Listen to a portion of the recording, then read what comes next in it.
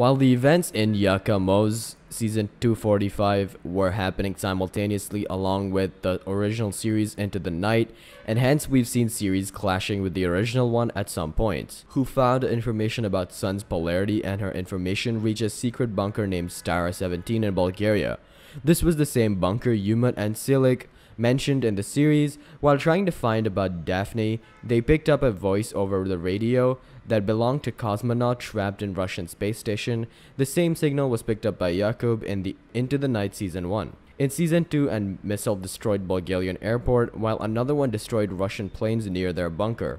But who triggered the missiles was not revealed it, because that Yumut has ordered his loyal man Alton to target these places, as he did not want anyone to reach the Doomsday Vault in Norway.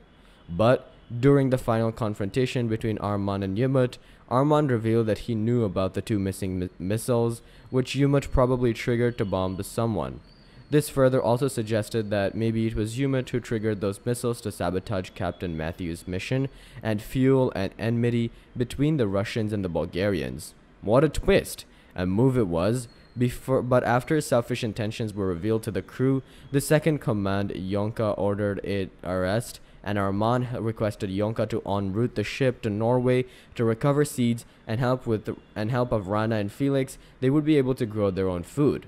On the other hand, when all of them came out of the submarine and went towards the vault, they noticed survivors from Bulgaria near a vault's entrance. Armand still ran inside the facility and happens to see chaos inside, as everyone inside has lost hope of leaving Norway, as their plane was destroyed by a psychotic woman. In the next heated scene, we see Ayaz blaming Armand for prank and the effect it has caused, therefore decided to shoot him to make him pay for it. Armand took the bullet, but he didn't die by the end of Yakamoz S-245 Season 1, which means there is still hope for this return in Season 2. Now, as Armand and his team came to surface, Silik inquired about Umut, who was locked inside the submarine. While Umut tried to convince Silik to unlock him, he further added it might have a devastating effect leading to death and destruction. At this point,